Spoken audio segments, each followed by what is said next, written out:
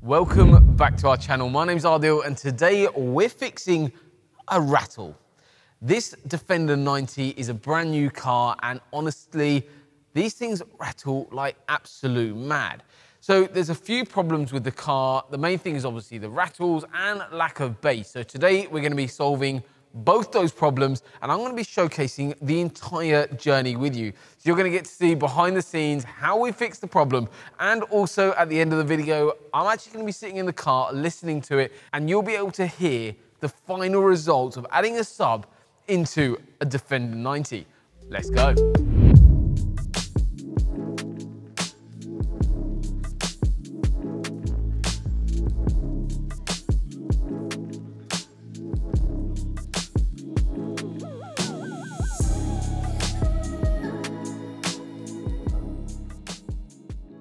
So what we're doing is we're playing a song just to play a bit of bass through the vehicle and find out where all the rattles are coming from. So hopefully you'll be able to hear this in a second.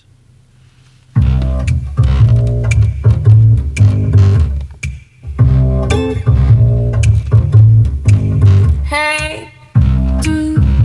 So hopefully that's coming through. So you should have heard the rather odd squeaking sounds. So what we're going to do is remove all of these panels in the vehicle and we'll do all the soundproofing behind to then play this again later on to make sure all of those noises are gone.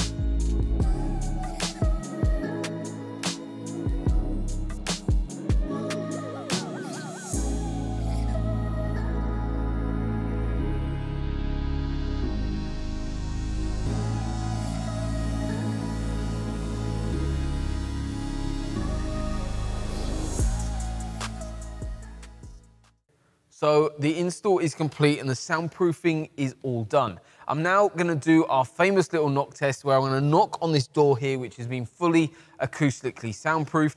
Then I'm going to tap on here, which hasn't been, and you're going to be able to hopefully hear the difference soundproofing makes simply by knocking on the vehicle. So I'll do a couple of tests, so hopefully this comes across on camera. I'll put my mic a bit closer. Non-soundproofed and soundproofed. So I'm sure that's coming across well on camera.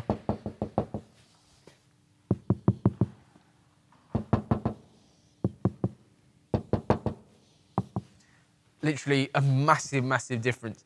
Soundproofing is so important. It reduces rattles, actually builds a better environment, even for the stock system to work in, but definitely with an aftermarket set. And it's a system that is definitely overlooked by a lot of installers. We take this part very seriously, and there's a massive reason for it. Mostly because of what you've just heard there. The acoustic deadening makes a hell of a difference, not only just in terms of getting rid of those awful rattles that you get from a brand new shaped Defender, but what it also does is it actually just builds a better environment, plus it reduces road noise as well. So literally you're win-win here. Now let's jump inside the car and have a listen to it. First of all, before we get too carried away, I'm going to talk a little bit technical stuff about the factory Land Rover system. This is across the board on Jaguar, Land Rover and Volvos and quite a few other vehicles, but more heavily prominent on Jaguar Land Rover. With their factory sound systems, the screen's absolutely fantastic, lovely interior, and this has the Meridian sound system. The Meridian sound system has one major flaw.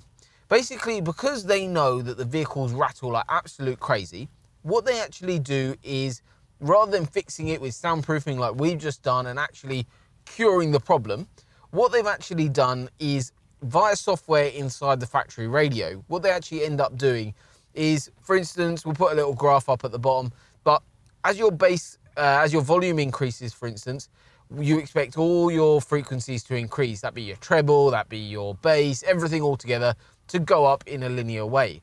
However, that's not the case on Jaguar Land Rover, especially with the Meridian system. Because of those rattles, what they actually do is as you turn up that volume, what happens is your bass curve actually decreases kind of around about halfway to 3/4 and it starts dropping off. The reason is to restrict bass frequencies or lower frequencies to your mid-bass drivers in the bottom of the door. In essence, to try and stop rattles. However, like our client has experienced here, and we've done many times, these things rattle like absolute crazy. But not to worry, it's all been fixed. We've put 50 sheets of soundproofing across the vehicle. Plus, we've added some bass in with that 10-inch sub, taking the strain away from these doors. But also what we've actually managed to do is recreate that curve using a product called Audio Control LC2i. But hopefully that gives you a bit of an understanding about the fundamental flaw of sound systems on the Meridian sound system on a Jaguar Land Rover. But it's now time to have a little bit of a listen to how it sounds. So I'm going to play a couple of different tracks for you guys so you can hear what it sounds like. So this is all using the factory system. So that's with the sub on. And now off. And bring the sub in. And off. And back in. And off. And back in.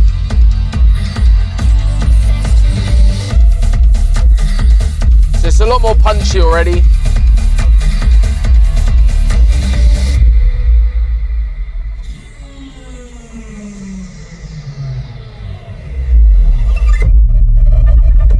So that's without, and that's with.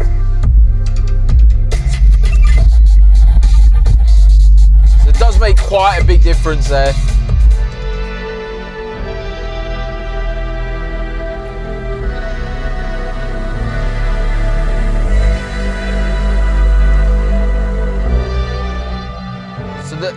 The front end of the rest of the car does sound better than how it came into us. Obviously, with soundproofing, it does build a better environment for each part of the system, whether it's stock or factory. It does help it improve, so it does sound better than how it came in terms of that front end, but it is still lacking a lot. It's not clear, it's not overly loud as well in here. And yeah, big improvements can be made with that side of it, but just in terms of the bass level, like, hearing it with and without makes such a difference. So that's with it off. And now I'm going to turn it on. It's just that overall depth.